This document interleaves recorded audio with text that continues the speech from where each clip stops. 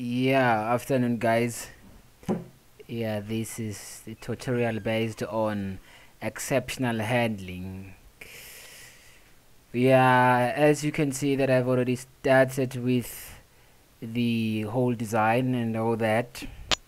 Um, Here we're going to try and create a program that will divide two numbers.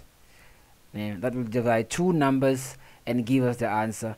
This is my button, and this will be my this is my edit box, my first edit box for number one, my second edit box for number two, which is number two, and then the last edit box will be where our answer will be placed in.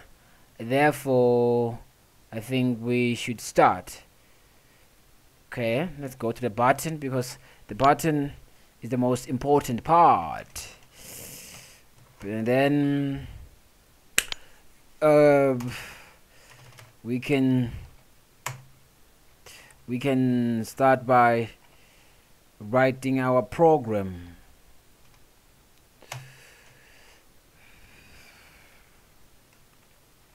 We can start by writing our program. Yes, I start with my try and catch, because you guys have to understand.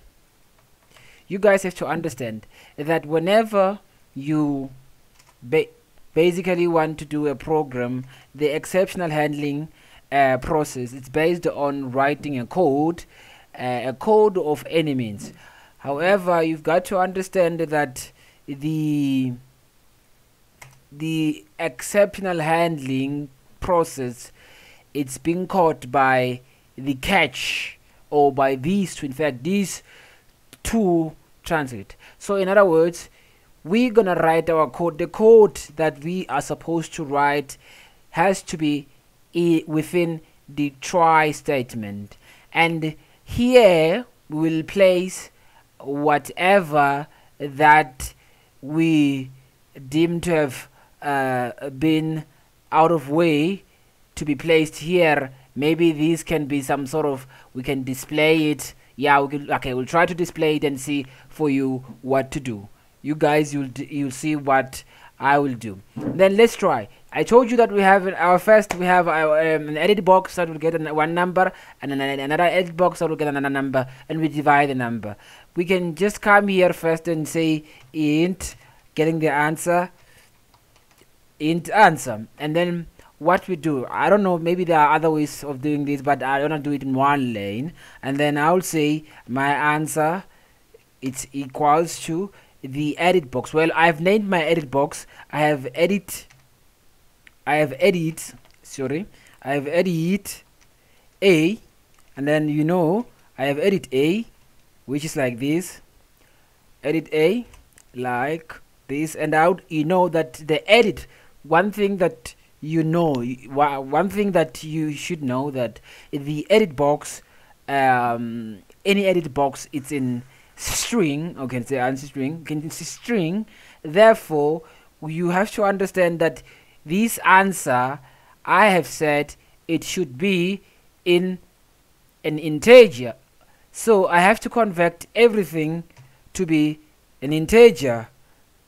I have to convert it to be what? To be an integer, since I would like to deal with numbers. If I want to enter a number, I would like to have a number being entered, and therefore I should somehow convert whatever is being entered to an int. And then now I will say divide, division by, the other one was, my other edit box was edit B. For simplicity, this was just for simplicity, don't get confused in any way. And then like this, and then what do? It's text. Then the text like this. Again, I have to convert, because in the edit B I have to enter a number. Therefore, this should be to an int. I guess you all understand, and my program is like this. Yeah, therefore you have to understand one thing, that here it's the answer, but here the answer is just an integer which I have created here. It has nothing to do with the answer which is here on the design part. This is a label. It is not a name that definitely. So, but what I'm concerned about is this edit box, because the answer has to be in the edit box. These are just labels that somehow, yeah, I've placed my caption that somehow gives me an idea of what's happening below the edit box. So let's come to our program. Then they will ask you one thing.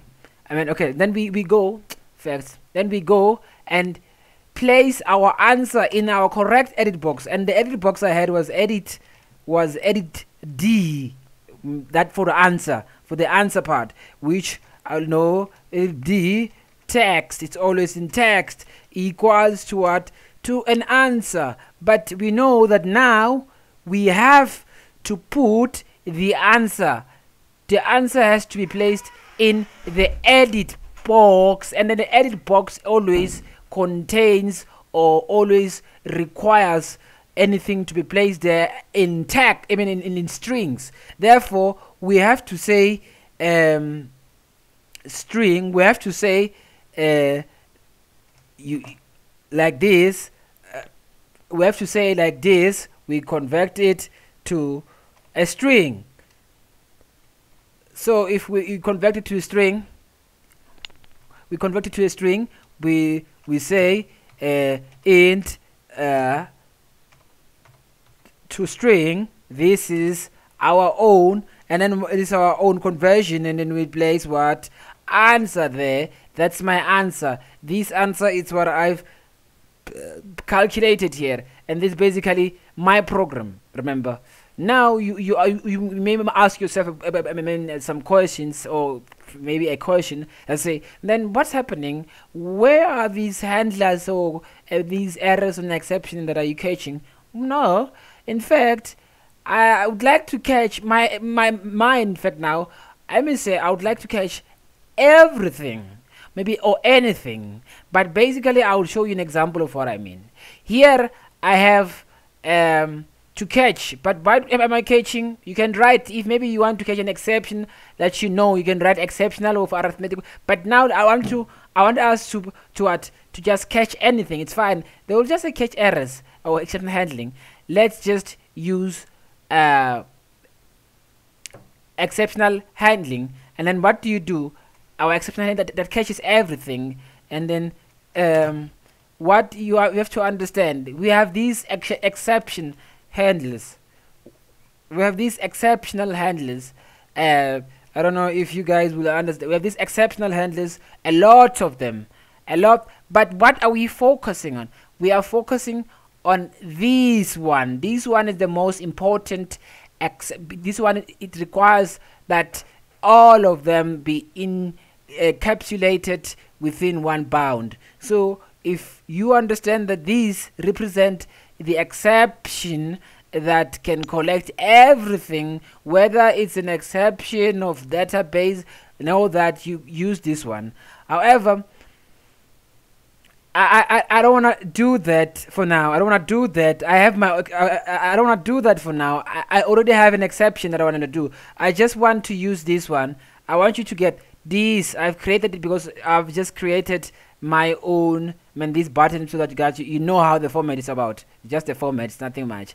And then I will take this one and copy it here just for message dialog, so that you understand what exceptional handling is. This means that I'm catching everything, anything that comes that is an error. I'm changing everything. Then now we would like to show you that this is a message dialog that will say there was an error, and then it gives us that error, and then these are my buttons of okay, so you'll see that, or whatever.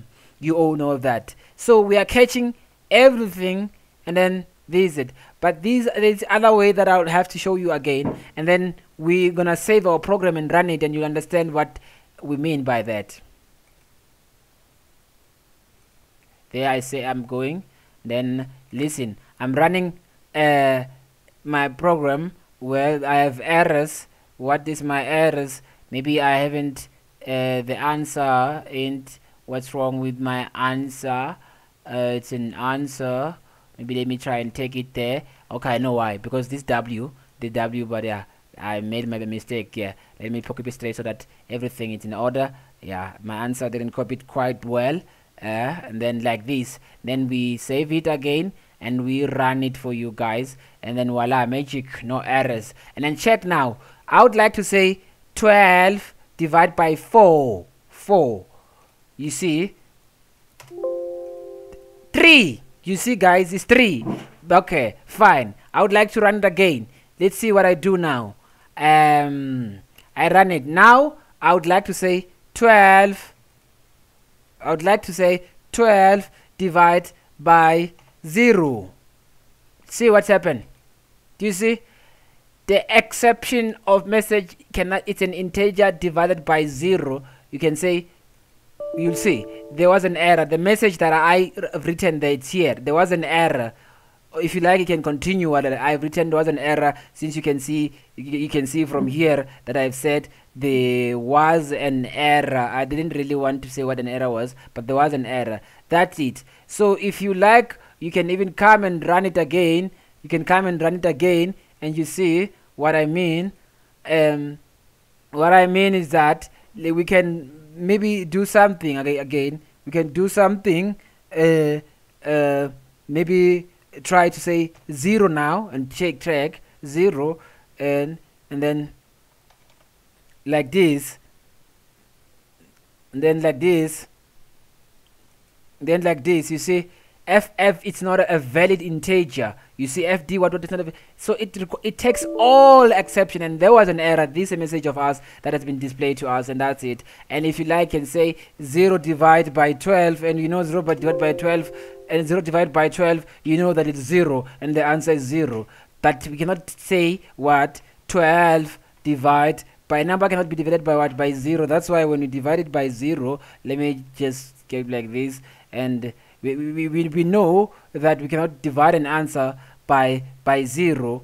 We cannot divide by an answer by 0. Like you can see here, I can say, I repeat again so that you can see 25 divided by 0. Then I say I divide. You can say it's an error. This integer divided by 0, it's out of order, and then the same message will pop up and say there was an error. This is my message. You can write your own message. Maybe there was an error if you know what you want to do, and that's basically what we wanted to show you guys. Thank you, and we'll venture much about it. We'll try to let me try and recap these for you. Here is just a code. This code you can write it anywhere without including the catch, and if you're not given, we could have written a code without including the try and all these catch, and everything would have worked fine.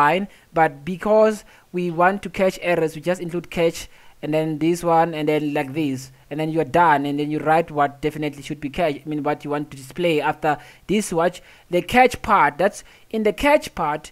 You definitely.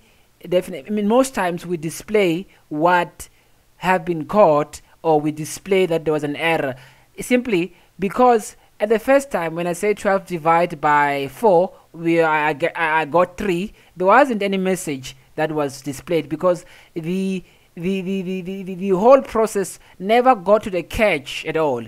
It didn't come to the catch because there was no need, because nothing was caught. It just gave me the answer into my edit box D, and that's all. Guys, I think you should understand that, and everything, it's well impacted. Thank you for your time. As I promised, I deliver today. Thank you, guys. God bless.